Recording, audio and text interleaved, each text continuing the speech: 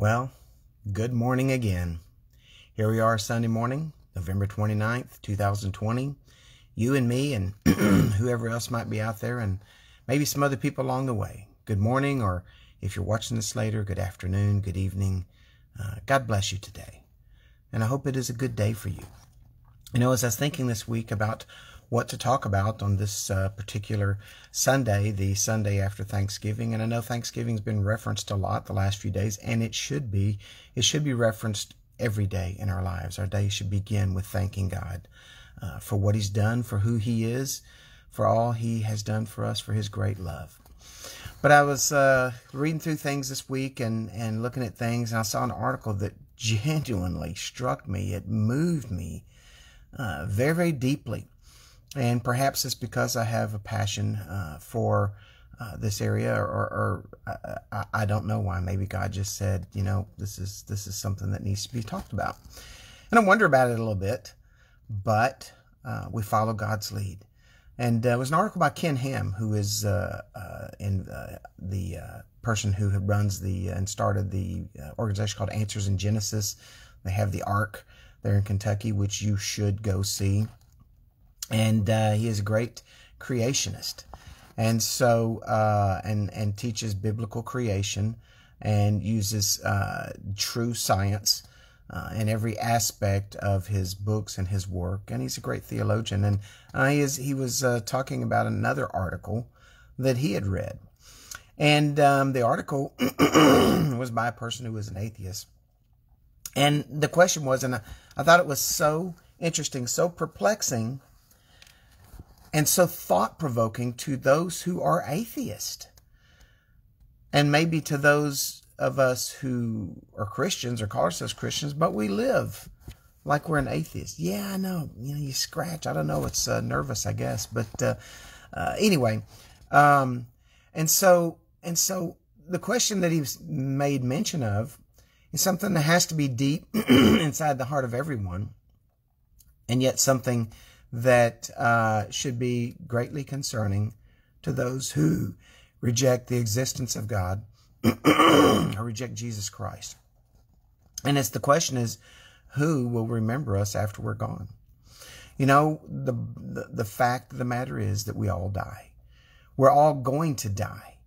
Unless Jesus Christ comes and takes us Christians out of here through the rapture, everyone hearing this, everyone alive right now within the next 100 years, or maybe some a little more, will be dead. Imagine that. Think of all the people that the doctors work to save their lives. And they save a life. The paramedics save a life in a car wreck, or the doctors save a life of a gunshot victim, or the doctors save a life of someone with a dreaded disease. They save thousands of people that get the COVID-19. They save their lives. But what happens to all these people later? They all die. You see, a doctor or a nurse or a paramedic, they can't save a life. They can use the great skills and techniques that God's blessings have given us to extend a life. And that's all. Because everyone dies. And so we all have this desire in our heart. We all have it to be remembered. To have the things we've done remembered, to have the things perhaps that we've written or spoken or created or built remembered. We want to think that somehow we live on in the memory and the hearts and the lives of others. But let me tell you something. Ask yourself this question. How many of you know anything about your great-great-great-great-grandparents? Their names, what they did, what was important to them, the things they created, the important things they said. How many of us even know these things, even heard them, if we only go back a few generations? And so for those of us who are clinging to memory of our children or grandchildren, and you know, to carry on that desire to go on, it will be forgotten. Now I know. Hey, we got some movies now. We got videos. We can carry ourselves forward in videos. But let me tell you something. The only movies that move forward and carry forward are movies that are great stories, great content. Those home videos, they're not going to matter down in the future. Certainly down in the far future. But we have this desire to go on in some way. We do not want our memory of who we were, what we were, to completely disappear. And yet, in time, it is inevitable. If, and this is a big if, but bear with me a moment. Let me take you to a different worldview. If time were to go on and on and on for millions of years, and if the Bible is not true, then the memory of our lives, the work we've done, the things we've done that mattered to us, will all eventually be forgotten and gone. All people, for all time, everything that's ever been done or created will eventually be gone if the world goes on in the evolutionist view. Our life and our light-giving sun will eventually use up its fuel. It will burn out. And our solar system will go dark. It will go dark, and there will be nothing to continue life on this planet. And our planet will die in that scenario, and all the buildings that are named for all the people that have done something significant will crumble and fall. The bridges that are named for these, what we call great people, will fall to the ground, will crumble. The airports that are named, and the terminals that are named after politicians and others, they'll all just fall apart. All the collective knowledge gained from the beginning of time will be forever lost. The great compositions, the music scores, the books, the orations will all be forgotten. The great inventions will be lost in a meaningless void. The great advances in knowledge and technology will all come to naught. The great deeds, the kind and wonderful deeds, even the horrible things that man has done to man, be forgotten. Won't matter in 1 million years, or 2 million years, or 100 million years, or 1 billion years. The great discoveries of science, mathematics, philosophy, the arts, the great engineering feats man has built will not even be a memory stored someplace. Think of that. You store your memory in your hard drive or your USB or your cloud. Cloud's going to be gone. No memory. No memory. Think all the great discoveries, the acts of love and sacrifice, the eloquent speeches, the heroic deeds of no eternal consequence. With enough time, it would be as if man never existed, that no man ever existed. In this, the worldview of the atheist, those who reject God, if time were to go on forever, and if the Bible is not true. But folks, the fact is that the same thing in your heart that compels you to want to be remembered also compels you to seek God. It's not a God-shaped vacuum. It's just the fact that God has put in our hearts to seek Him. These two ifs are the philosophy. These two ifs, that if time goes on forever, and if the Bible's not true, or a philosophy of those who reject God Almighty. They reject that God lives. And so I would ask them, if they're out there, if they're listening, and I would ask you to consider, why are you living? What is your purpose? You know, even Christians get caught up in this philosophy because we're inundated with it. And it seeks in little pieces here and there, and we start living as if this was true. But when you think about it, this atheist who denies the existence of God has no reason to live. His life serves, in his view, life itself serves no lasting purpose.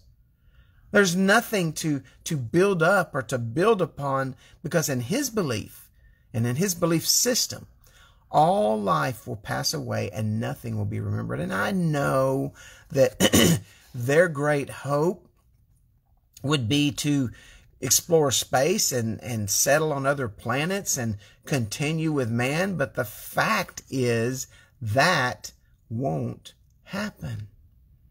Yeah, we got a Space Force, and I think that's awesome. Yes, we've been to the moon, But folks, there's no other life out there other than what God created. And he tells us in the Bible that he created man for the earth and the earth for man. This is where we're going to live.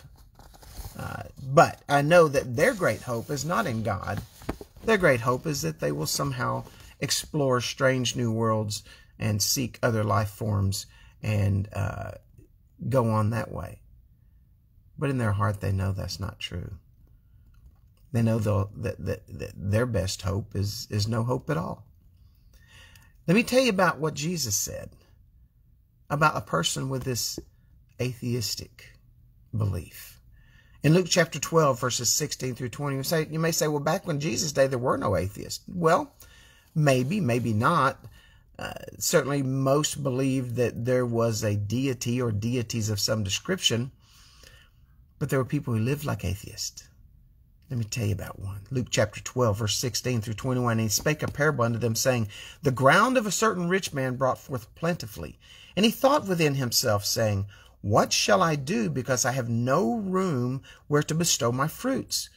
And he said, this will I do. I will pull down my barns and build greater, and there will I bestow all my fruits and my goods. And I will say to my soul, soul, thou hast laid up much goods. Thou hast much goods laid up for many years. Take thine ease, eat, drink, and be merry. But God said unto him, thou fool, this night thy soul shall be required of thee. Then whose shall those things be which thou hast provided? So is he that layeth up treasure for himself and is not rich towards God.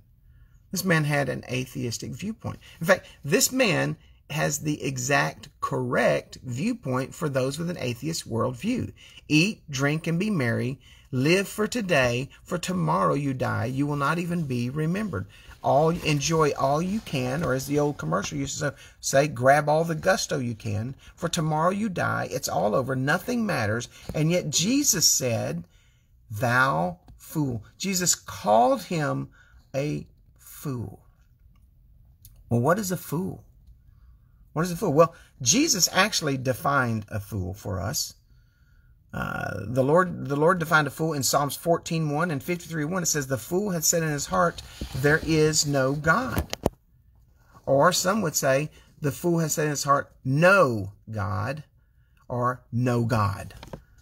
I'll go with the King James. It says, the fool denies the existence of God because he has to appease his conscience. The fool denies the evidence for a creator, even though it is expansive and growing every day.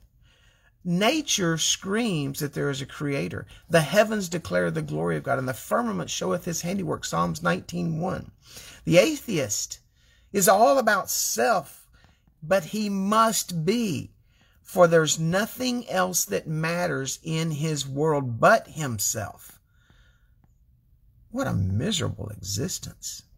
The atheist may claim that he cares about others, but he only does it to satiate his desire to feel good about himself. Because in his world, only he matters. It is a world where he is God, with a little g, because he doesn't have power or control like God Almighty does. So he is the God of his own life, because God Almighty allows it. God says you have sovereignty over the decisions in your life. It's not something we took from God. It's something that God gave us. So the atheist is his own God. It's a world where he does not believe in transgressions except transgressions that offend his own self. Or you can only offend me, or what I want, or what I like. There's nothing else that matters. That is the atheist world. Some of us don't think what the atheist world's truly like. There's been a relatively good example in the last century of what an atheist world would be like. I'll get to that in a second. But I'm saying, what an awful worldview. Well, there's no place for love in this worldview. There's no place for kindness, for thinking of others, for self-sacrifice on behalf of others when you lose and they win. I mean, when you don't even get a good feeling out of it. That doesn't exist in the world of the atheist. You know, most agree, even the atheist agrees, that man has a compelling need to be remembered. This is part of us wanting to have value. Some people call it self-worth. We need to feel needed, wanted, desired, like we've had an impact in this world. You know, all it takes to verify this fact is observation, both within how you feel and without how others feel. This is a compelling desire. It's something that God has put in us. And the atheist would say that this is a weakness that drives us to create and believe in a God or a higher power or a greater mystical intelligence. That's what the atheist says about this compelling desire. He cannot deny that it exists, so he tries to use it to explain away that which he does deny, which is the existence of God. Yet the belief in God and the fact of the law has been written in our hearts by God and is the only source, the one and only source of both morality and self-worth. Now, why do I talk about morality? Because morality and self-worth go hand in hand. The atheist cannot claim any basis for morality. He may have morality. He may try to say it came from someplace, but the only source of morality is the law of God. And the fact that there is a God to answer to. So the atheist has a problem. He has to borrow capital from the Christian. Let me give you an example of what the real atheist view says. If it were true, the atheist view, the evolutionary view, said there is no difference between the killing of the elderly, the infirm, the weak, the unwanted, the inconvenient, that would be the preborn, or any other human being, or even an ethnic group of millions of people. The atheist would say there's no difference than killing all of these people than there is in exterminating your home for roaches. To the evolutionist, who is compelled to be an agnostic if he's honest, all killing is the same. Because all life came from one accidental collision of atoms under perfect circumstances that don't exist. But the fact to the atheist is that a cockroach is as valuable as a human being, that a lion is as valuable as an ant, because it's all just a bunch of atoms. And it all exists for a short time and then doesn't exist. And eventually everything goes away. That is a depressing and a horrible worldview. It is a worldview without any morality whatsoever. And a world run by atheists is the kind of world that was actually going on in Germany during World War II, under a regime by an evil man named Hitler, who murdered millions and had experiments with eugenics trying to have man create a better man. That is what atheism gives you. You don't like what I say? It's just truth. And sometimes truth hurts. But the scripture says, and ye shall know the truth, and the truth will make you free. The Hitler regime is a perfect example of an atheist regime. It's a better example than the Chinese regime that is communist, because they are not quite as evil, I think. Maybe I'm wrong. Maybe I just don't know as the Hitler regime. Imagine living in an atheist world. Imagine living in a world where atheism were true. It would be a terror. It would be a horrible place. Only God and Christianity make this a better place. Man doesn't. Man's beliefs don't. The words of the preacher. The words of the preacher. Solomon, Ecclesiastes chapter 3. You know what the first part of that chapter says? Let's look and see what the rest of it says. What profit hath he that worketh in that wherein he laboureth? I have seen the travail which God hath given to the sons of men to be exercised in it.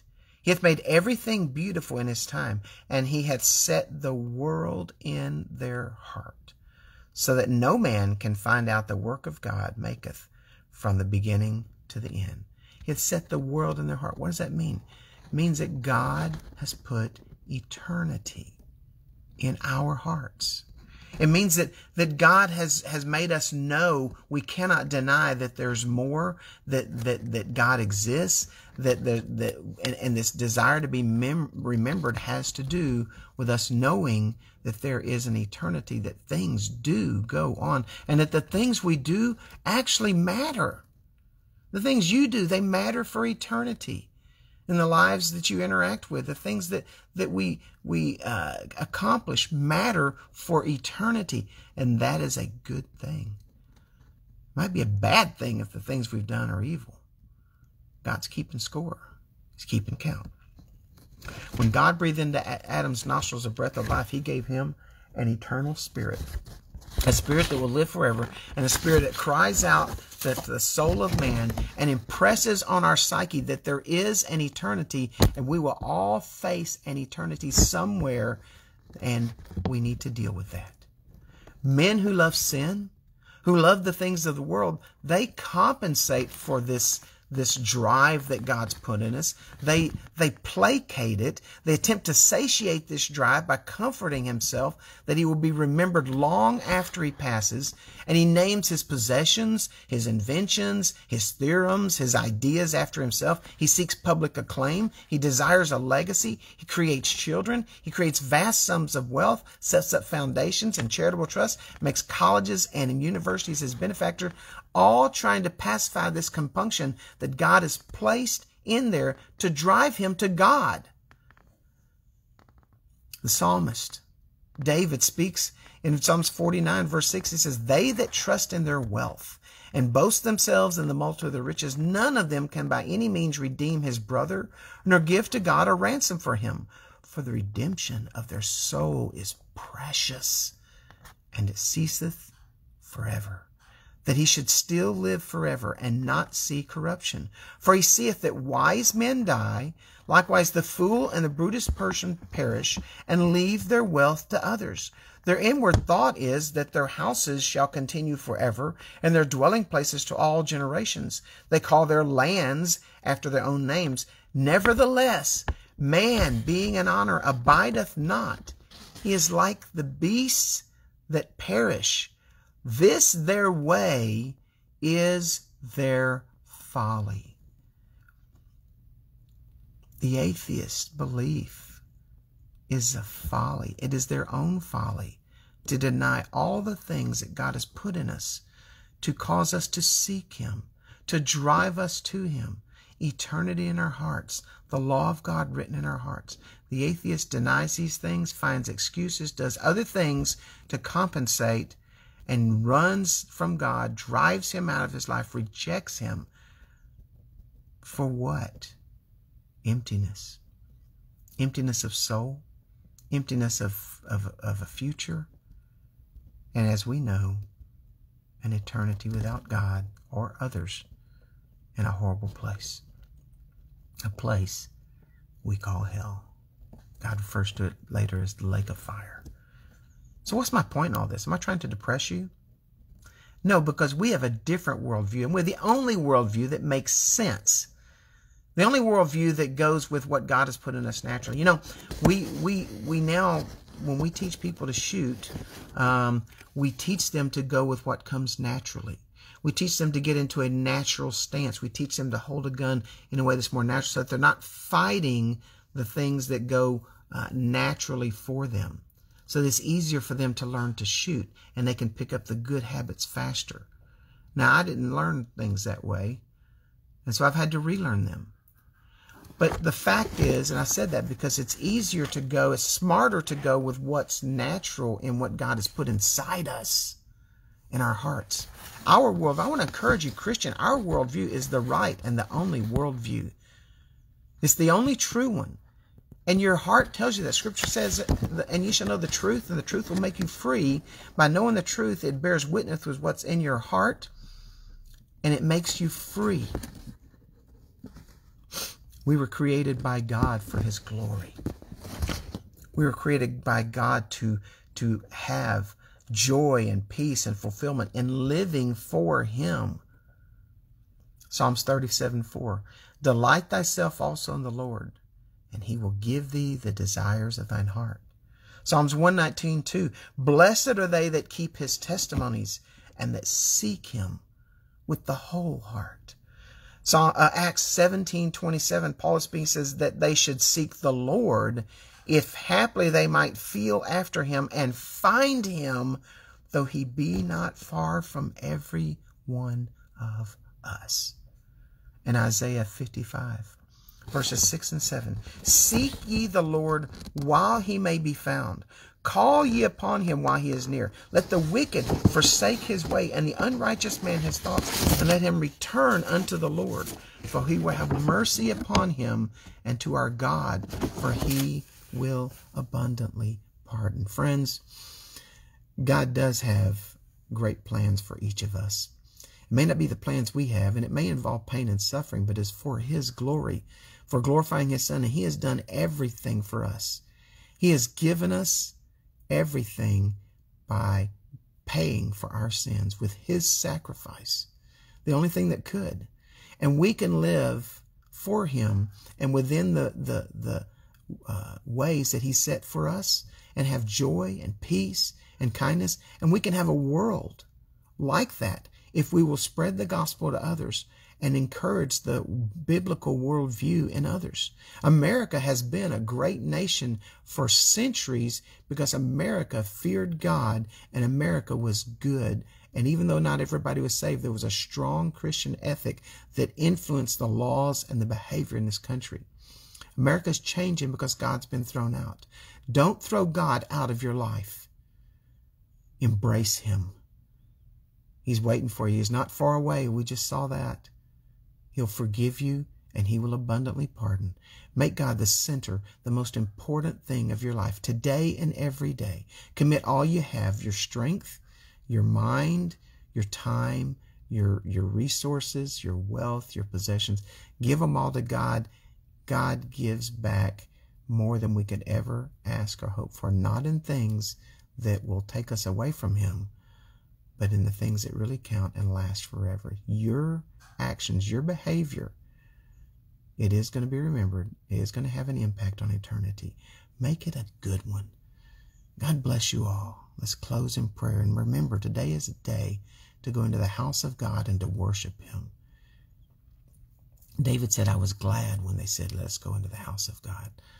Let's hope to see you there today. Father in heaven, thank you for what you've put in our hearts. You don't let us go astray. You allow it, but you don't allow it with many things to draw us back to you. You draw the atheist. You draw those who have turned from atheism to seek you. You draw them. And those of us who have found you and trust you, you continually draw us. Help us to answer you. Help us to be drawn back to you. Help us to give it all to you, to live for you, and make the lives that we have, the things that we do, count for eternity, so that on that day when we meet you, you might be pleased, and you might say, well done, good and faithful servant. We do love you. We thank you for Jesus Christ and for loving us. Bless us this day, and bless this day in your houses all over this nation and the world, that your name would be glorified and people would come to Christ, and Christians would confess and turn back to you. And God in heaven, please save our nation. In Christ's name, amen. See you next week, folks.